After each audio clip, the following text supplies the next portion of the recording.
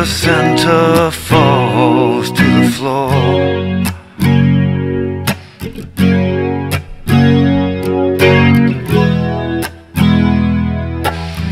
The angel opens her eyes.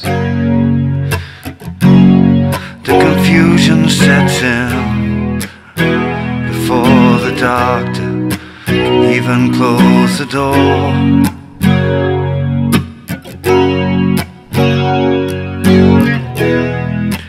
Lightning crashes, an old mother dies.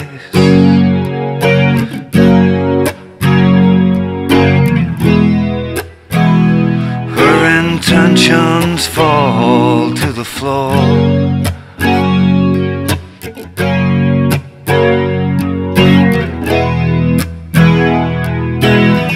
The angel closes her eyes.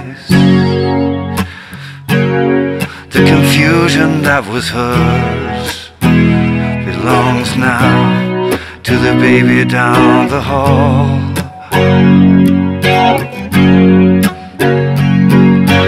Oh, now I feel it coming back again, like a rolling thunder chasing the wind.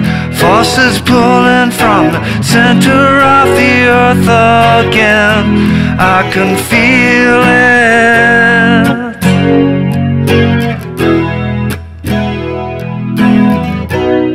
Hey, how you doing? Justin here. Today we are checking out Lightning Crashes by the band live from way back in #94. Fantastic song, played this in loads of bands. Kind of a good one if you're getting into your bar chords as well, because it's open E chord, bar chord B, and bar chord F sharp for pretty much the whole song. It's got a nice little rhythmic thing going on, an excellent use of dynamics there with a different strumming pattern in the verses and the choruses. Let's get to a close-up and check it out. So the chords for the verse are 1 bar of E, 1 bar of B, which is bar chord A shape, remembering to not play the thinner string. Root note is there, first finger, second fret of the 5th string, third finger does that little bar there, 1 bar of that. And then 2 bars of F sharp major. This is an E shaped bar chord. 1,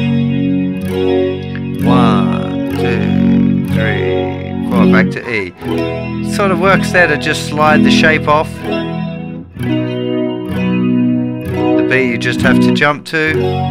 Dude, it's worth practicing this little transition to try and make it nice and smooth as well. It doesn't want to be too like everything off. See if you can get this transition moving smoothly from there over. That's a good thing to be practicing.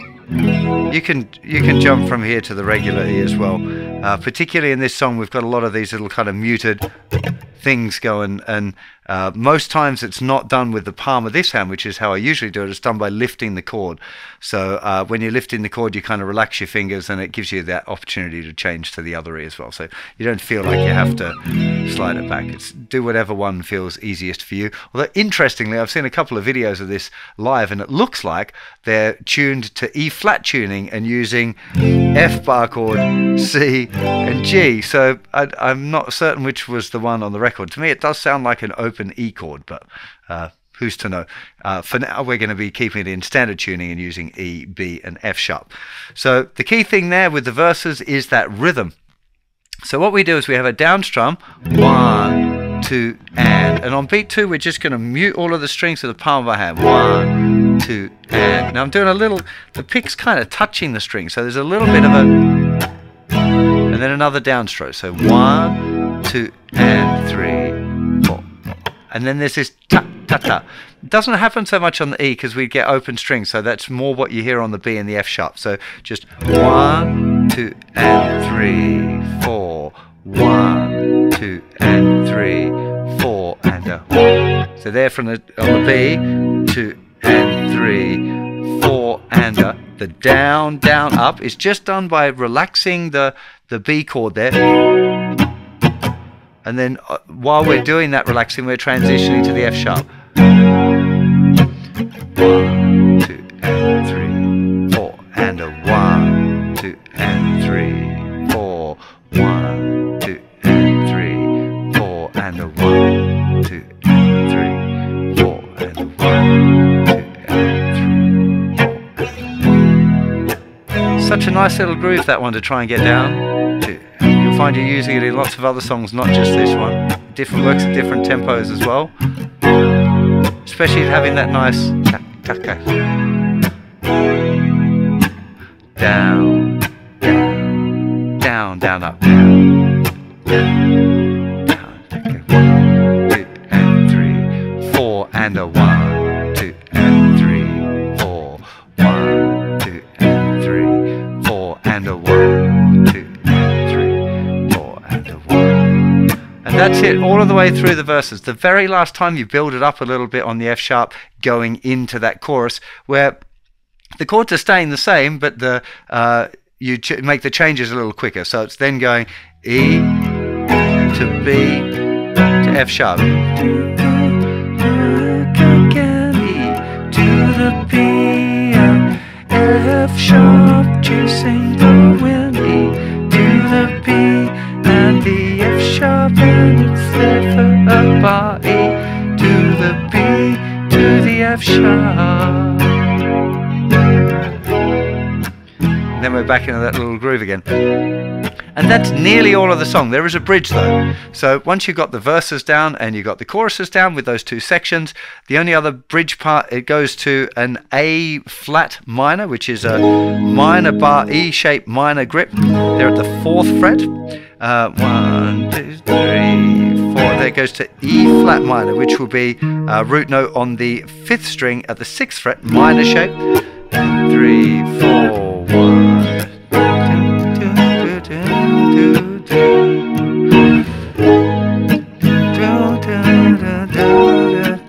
Then the last time it goes to E here to F sharp and back to the chorus, coming down again. It's such a lovely song, this one. I'm not sure how popular it is now in 2020, but back in the late 90s, it was a pretty big song. People would play it at kind of campfire things. So wasn't quite Wish You Were Here, but it was a pretty popular one.